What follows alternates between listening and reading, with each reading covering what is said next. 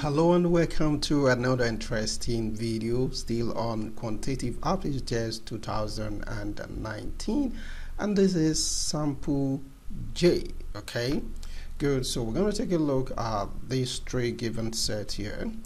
As we can see, we have 3 here, we have 5, and we have 8. So and we have 16.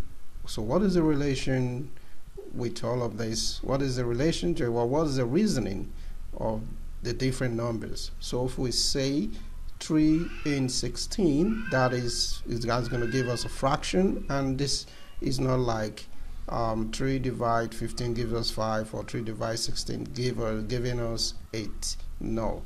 So we got to look at it the other way, and what we normally do is we use the simple arithmetic operation is to add.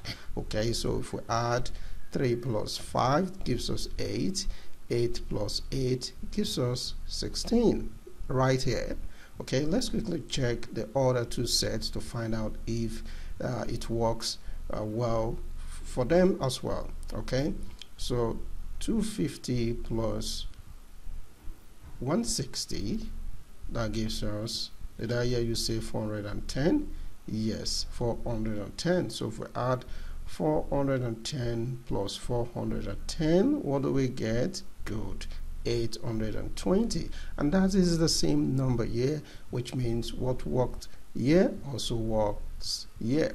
Okay, so let's try this one with fractions. Okay, so if we say 6 whole number 1 over 4 plus 4 whole number 1 over 4.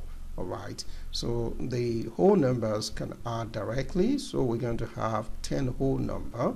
Then the fraction 1 over 4 plus 1 over 4, since they are of the same denominator, we can just write out the denominator and add the numerator directly. So that is 1 plus 1 will give us 2, and if we simplify further, we have final answer.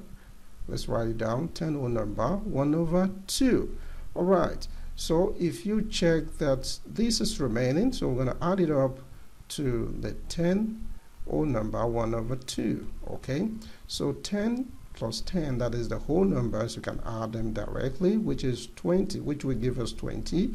Then the fraction 1 over 2.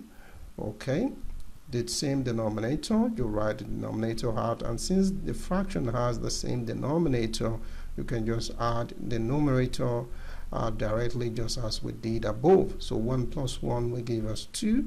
So if 2 cancel 2, if we simplify further, we have 1, and that is whole number.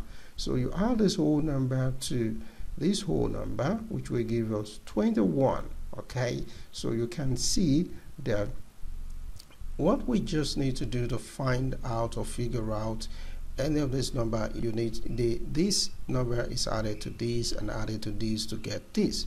All right, so we're going to use this reasoning to solve 4 questions actually, 31, 32, 34. All right, so I will expect you first to pause the video and solve on your own so that you can practice and get to know if you understand. Okay, it is very, very important. Please pause the video now.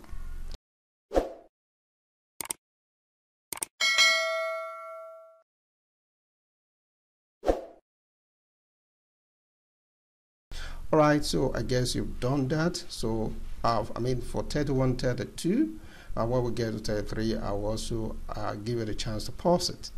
All right, so now we have 6 plus, this is unknown, then that'll be x, okay, plus 8, we're told gave us 16. All right, good. Right, so that means we're going to add this up, then subtract it from 16. So x is going to be equal to 16 minus 8 plus 6. That gives us what? 14. So 16 minus 14, which will give us a final answer 2. I hope that is what you got. Good. Answer option A is the right answer. All right, so let's check 32. Here we are to add 8 plus 14, then plus 22. 8 plus 14 will give us what? Did I hear say 22? Good. Then 22 plus 22, did I hear you say 44? Good. So the answer option D is the right answer. Alright, let's go to the next question, 34. Okay, you're lucky we don't have fractions in any of the given questions. Alright, so we're just going to add directly 8. Are we mistaken? It's supposed to be 33. Oh, I have to get that. Let me quickly get that. Alright, here we go. So this we're looking for this. Let's suppose this will be unknown. So we have x plus 10 plus 50, which is equal to 100. So we're going to add this up, okay, and subtract it from the 100. So this is 100 minus, this will give us 60. So 100 minus 60, and x will give us what? 40. Good. So the answer option for this is B. Alright, so let us check the last question on this. Right, so 20, okay, plus 40 plus unknown x, which gave us 120. So 20 plus 60, 20 plus 40 gives us 60. So we're going to subtract 60 from 120. So we're going to have our x, and that is what? 60. Good.